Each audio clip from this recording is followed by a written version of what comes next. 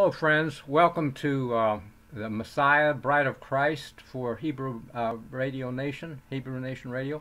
But online, this is following up on the topic we started for anyone, and it's focus on my favorite author, Ellen White. I know that might cause a few people to cringe, but that's probably because they've never spent much time reading her. I would have to say I grew up as a Seventh-day Adventist, but not until medical school when I was struggling to even survive. I was challenged by an intern who said he was losing his Christian experience in medical school until he decided to spend an hour a day in Bible study, prayer, spiritual pursuits, and I decided to do that with Ellen White's book, The Desire of Ages, which is on the life of Christ. And by the time I finished that book, I was inspired within, through and through, and my grades got better. From C's, they went to B's. I struggled with issues about pharmacology, which the author, Ellen White, did not really want to be taught, and I'm seeing now that prescription drugs are a leading cause of death. She was right. The church leaders that took her school and hijacked it for different purposes to get accreditation were badly mistaken, and I just think we need to expect the trouble that's coming as a result of that. When she saw an earthquake at Loma Linda with buildings great and small falling to the ground and many lives were blotted out. Actually, that ties in with Bible prophecy very well. For the day of the Lord, the end time period when it is initiated, God is going to shake terribly the earth, the whole earth, I believe, and the San Andreas, which is adjacent to Loma Linda, will deactivate. It's 80 years overdue right now, but they say, seismologists do, that it's locked, loaded, ready to roll. Well, I believe that's a year away, and people in that area should get out of there. And I've been there twice visiting, trying to warn people. Not easy. They think you're crazy, like Noah was crazy, you know. Bottom line, God's prophets throughout history, and I'm not claiming to be a prophet in a special sense. I've had no visions or dreams. But on the other hand, as Ellen White said often, I was shown, and I think I've been shown through Scripture and through logical reasoning. God says, come, let us reason together. And it makes good sense to see that poetic justice will be people getting what they deserve in the end. And sadly, the Laodicean church, described as blind and naked, has done bad stuff, and anciently it ended in an earthquake around 63 A.D. in the city of Laodicea. And I think it's type and antitype for us. So moving on from that, I want to deal with reflections on Ellen White from a happy perspective. Yesterday, actually in the first half of this, when I did the video for 25 minutes, we looked at several ways that she was 100 years ahead of time on tobacco, exactly 100 years ahead of the Surgeon General when she said it was a malignant poison. Surgeon General 100 years later in 1964 said a malignant tumors of the lung. He linked it to what she called a malignant poison. Well, drugs also, she said adverse drug reactions. She didn't use the word adverse drug reactions, but they are a leading cause of death today and illness. And she said that the drugs change the form and location. That's an apt description of adverse drug reactions. Well, she also wrote strongly against coffee and tea, which really contain a drug, caffeine. And Dr. I think Pavlov called it bad habit glue because it glues bad habits together. People drink coffee and then they want to smoke because the smoke calms their nerves down. Caffeine gears it up, keeps them in balance. When I was in medical school, I was told about a study in which research animals, were given the opportunity of drinking alcohol or water. And on a good diet, they would drink water, preferred it. But when they drank a crummy diet, they would drink some alcohol. And if they added coffee and 11 spices, the alcohol consumption soared. It went up, way up. But if they changed the diet, took the bad stuff away, they did well again. So that's really the intent of what we can do. If people have a problem with alcohol, eat a simple, bland, vegetable-based diet, plant-based, and without coffee or spices, and the thirst for something strong will disappear, be less. Diet. Dr. Clive McKay, professor of nutrition at Cornell, summarized a 7-page review by saying there's no better overall guide. He was amazed that Ellen White did not incorporate the fads and fallacies of her day. She wasn't just plagiarizing this, that, and the other stuff.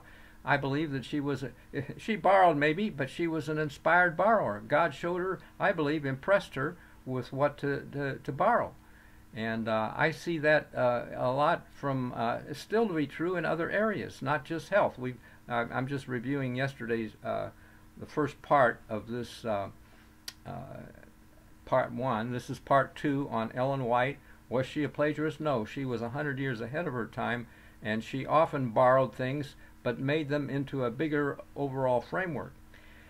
Want to look at some other books that she wrote. I took a course in college called Education, based on her book, Education, and was later appreciative of the fact that Dr. Florence Stratemeyer of Columbia University, not a Seventh-day Adventist, but came across that book probably by a student who called it to her attention, and she was similarly, like Dr. Clive McKay, amazed at the advanced concepts educationally of a balanced, not just in the mind, but physical, mental, spiritual, social type of thing, and the fact of a moral standpoint, not just, you can be smart and make an atom bomb to kill everybody, but she eulogized Ellen White and said that her concepts were more than 60 years ahead of time. She said that in the 1960s after Ellen White had passed around the turn of the century. She wrote the book around the turn of the century. So anyway, I'd just like to share a couple thoughts with you that I appreciated. She said, higher than the highest human thought can reach is God's ideal for his children. Godlikeness is the goal to be reached. And she talked about the harmonious development of the physical, mental, and spiritual powers. She said we should do our best in the work that lies nearest, commit our ways to God, watch for indications of his providence. These are rules that ensure a safe choice in a life vocation. Well, I've tried to follow that, and I found it a sound guide to do your best in what's nearest. I remember in college, in a course called calculus, that I was thinking I was going to fail, but I did the best I could, and there was a lot of people that dropped out of the course, and because there was a grade on the curve, I survived when they dropped out, I guess. We started out with 40-some, ended up with about 9 or 10, but I was blessed to survive, and in this book she mentions other concepts. In fact, I'll give you a sample of it. She has one of the best statements on evolution that I've found. It's in a chapter on science and the Bible. She mentions how that science and the Bible both have the same author, God, and so the stories will be the same. And she said, this is a classic statement, I think. It's one of the longest sentences I've found in Ellen White, but it's in page 130 of her book, Education.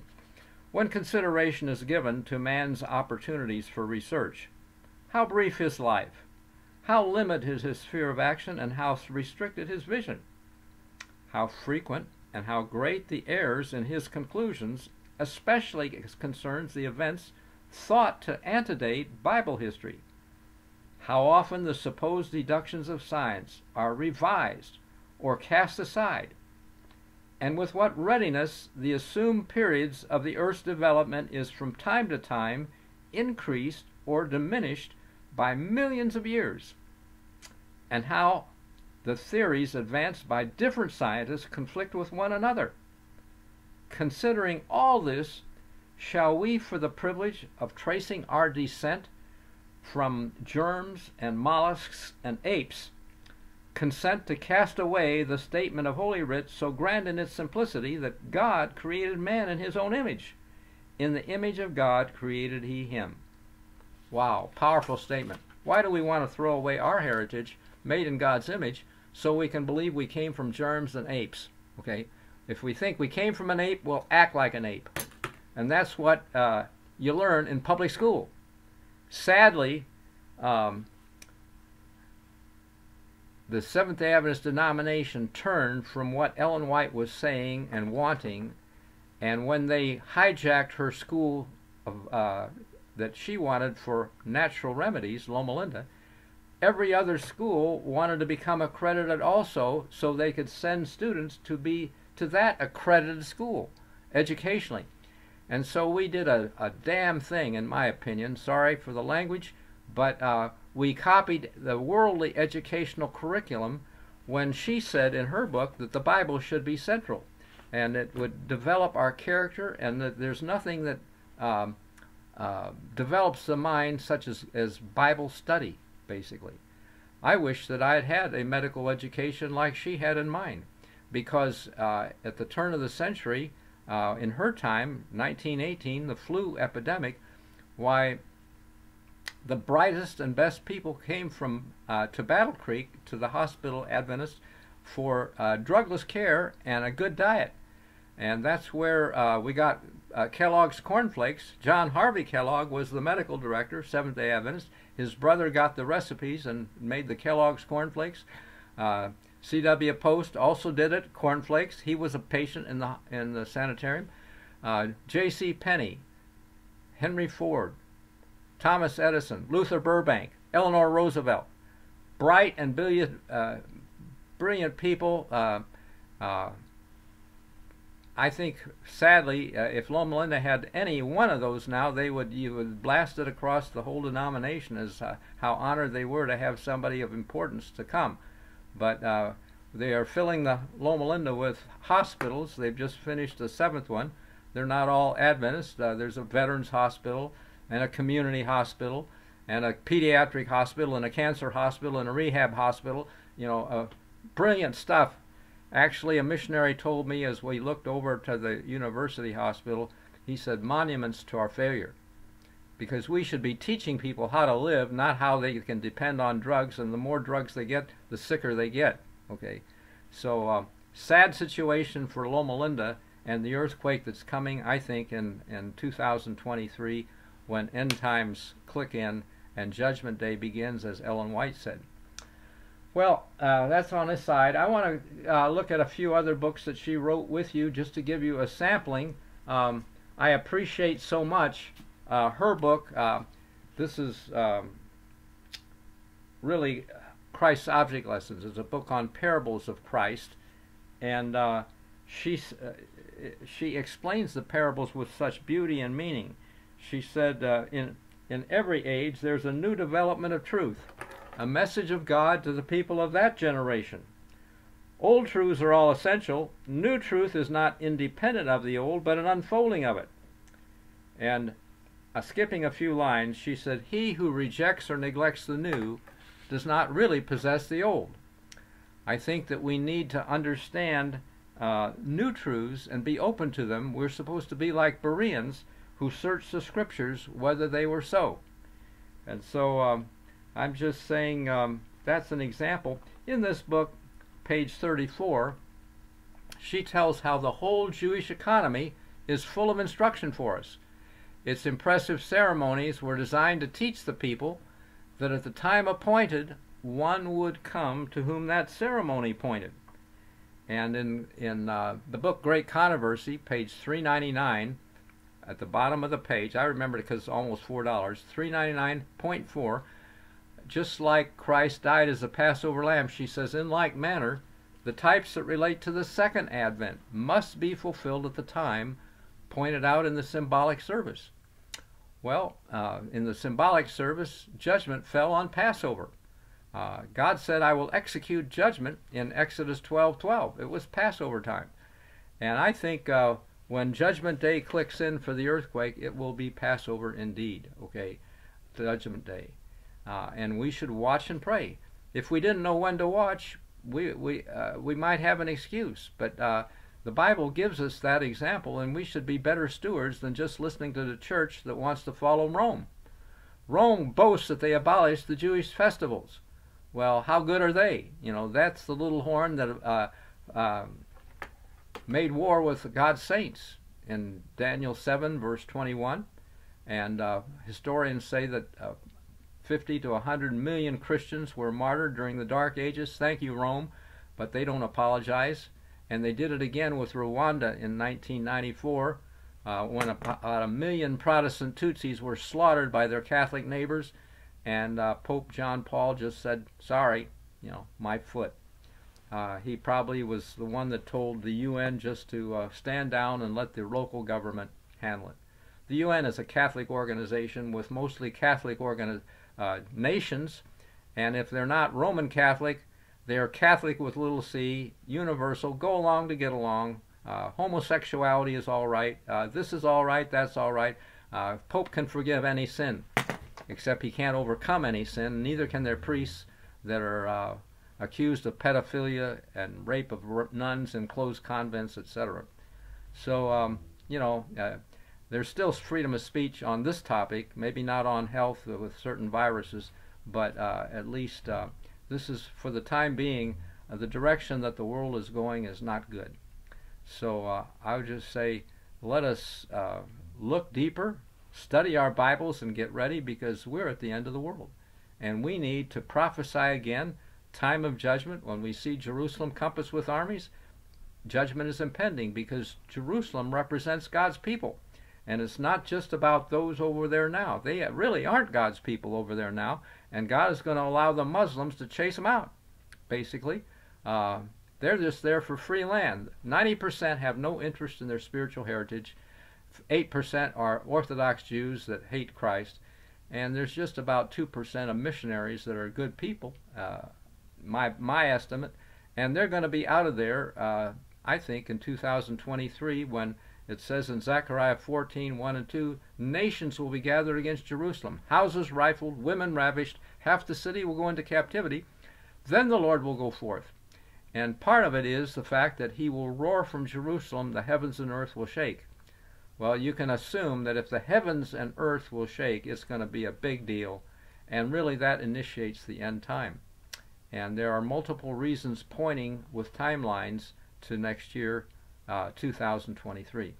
We've covered this before on other talks, won't go there right now, but just want to give you some more examples of how this all fits together. I have a book here, Who is Israel and Why You Need to Know, okay, written by Batya Wooten, a Messianic Jewish woman who did the research and pulled from different sources where Israel, when God scattered them among the nations, where they went. Anglo-Saxons are Isaac's sons, descendants of Abraham, for example. Denmark is Dan, okay, tribe of Dan. The different ones, Ostrogoths, Alemannia, France, Franks, the 10 tribes that scattered and filled Europe are basically, many of them, Jewish in nature or origin. So we won't go into it, except to say that this picture shows an end-time event in Ezekiel 37. It's around verse 16, 18, or 19, when two sticks, Ezekiel's given two sticks to put together, and they become one stick in his hand. But it's after a shaking, in which I'm saying is the earthquake, in Ezekiel 37 as well. Ezekiel is shown a valley of dry bones, and God asks Ezekiel, can these bones live? He said, Lord, you know, I don't know.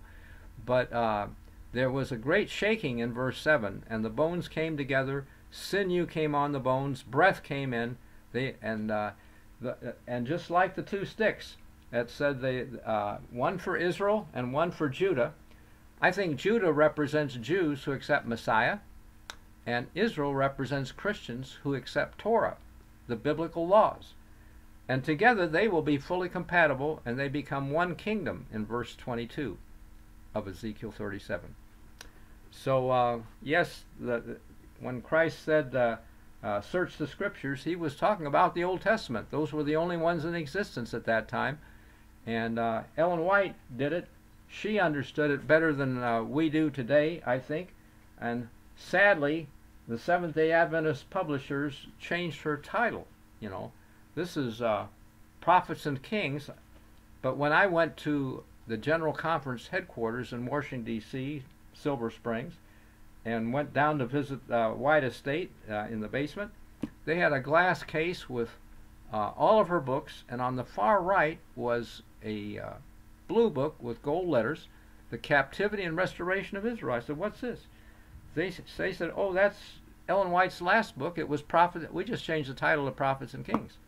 Well, that's a bad idea because it obscures her message in the book. You know, people title a book for a message they want to give. And her title comes from Jeremiah 30, verse 3, which says, Lo, the days come, I will bring again the captivity of my people, Israel and Judah, and cause them to return to the land that I gave their fathers. They shall possess it. Okay. And verse 11 says, I'm with you to save you, though I make a full end of all other nations. I will not make a full end of you. And in the latter day you'll consider it. That's the last verse of the chapter 30. Next verse, next chapter is chapter 31. God, at the same time, it says, God says, I will bring them from the north country, which was Babylon, gather them from the coast, the lame, the blind, the woman with child. A great company will return there. He that scattered Israel will gather him and keep him as a shepherd does his flock. Your children will come again to their own border. They'll come from the land of the enemy. Those are verses 8, 10, 16, and 17 of Jeremiah 31, where he makes a new covenant with us to write his laws in our heart. We won't be ready to be raptured to go to heaven unless we have those laws in our heart. So we need it, and we need to understand the context of going to the land of the covenant, which he promised to our fathers and to Abraham. Paul says, if you're Christ, you're Abraham's seed, heirs according to the promise. When you cannot buy or sell or hide from the UN, which is the beast, power, and they're going to force false worship on you, you better be in the land of the covenant, where you can enjoy freedom in a movement that God will have and be his. Because in the days of these kings shall the God of heaven set up a kingdom. Okay? And yes, it doesn't mean after those kings, when no king is standing and when Christ comes in the sky. You know, the sequence in Revelation 17:18 is that Babylon falls. The merchants weep. There's no king standing when Babylon falls, but Christ comes in the 19th chapter on a white horse.